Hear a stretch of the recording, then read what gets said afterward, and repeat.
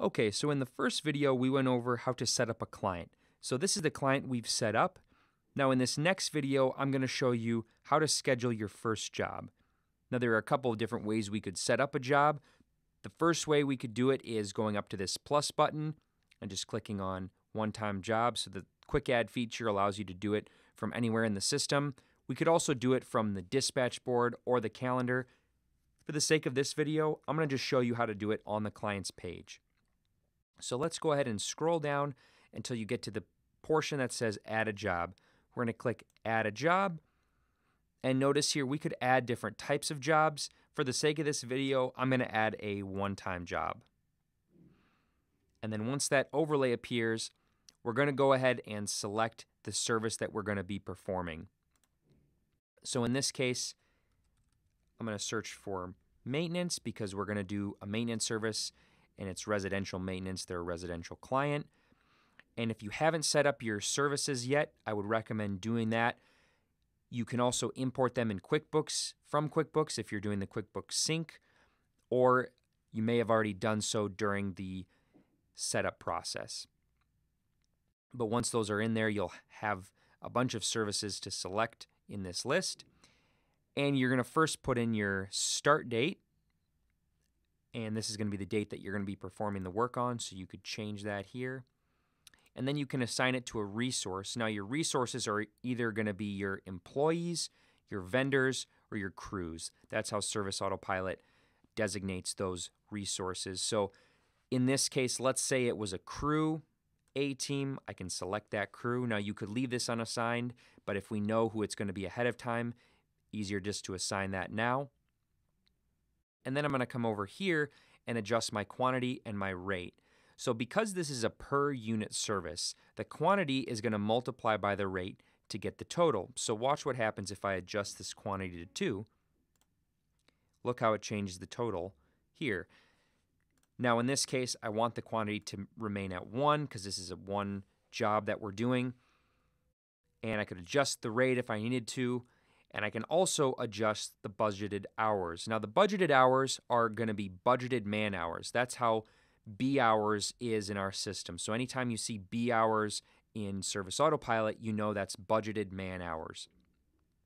And in this case, it's 0.25 budgeted hours for this job, so 15 minutes. And this is going to be how long would it take one man to do this job. So in this case, it would take one man to do this job 0.25 hours, 15 minutes. And then we can adjust the days. So how long is this job going to be? If it's a multi-day job, I can adjust this. And then I can put in a start and end time. So let's say we're going to start at 2 p.m. and go to 2:52. We could do that as well. We could put in a start and end time. But this is not a requirement. You don't need to have appointment times, but some companies operate that way. So the other thing I'm going to do is select a discount if I need that. This allows you to select a discount type, which you'll have to select and create ahead of time. You put in your rate and then an expiration date. If, let's say, this is a recurring job and you need it to end after a certain number of occurrences, after a certain date, you could put an expiration date in that there. Go ahead and exit out of that. And then this tool here, this little gear icon, allows you to do several different things. So you can first update your notes. Go ahead and update my notes here. Now this first one is a job note. And let's say that I wanted to put in a job note for my guys and tell them to close the gate when you're finished.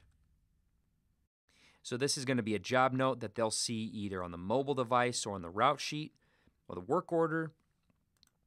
And I could also change my invoice description if it wanted it to be different than the default. So the default's going to be what you have set up at the service level, but if I needed to change that, I could do so here. Let me go ahead and save that. And the other thing under this gear icon is the add products to service.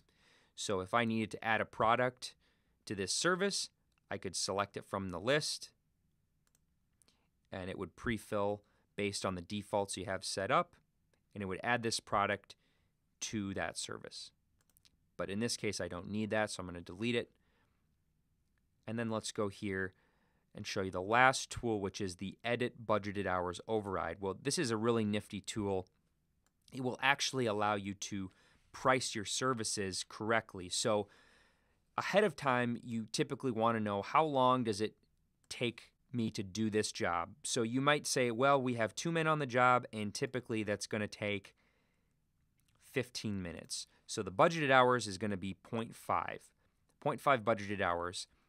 And at a rate of 35, which is my rate, times the budgeted hours, I'm achieving a $70 man-hour rate.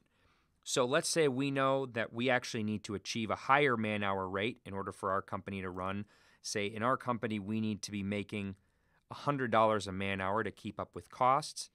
And notice what that does is it will allow me to adjust the rate to 50. It'll suggest, well, you need to adjust your rate to 50, or you need to adjust your budgeted hours to 0.35.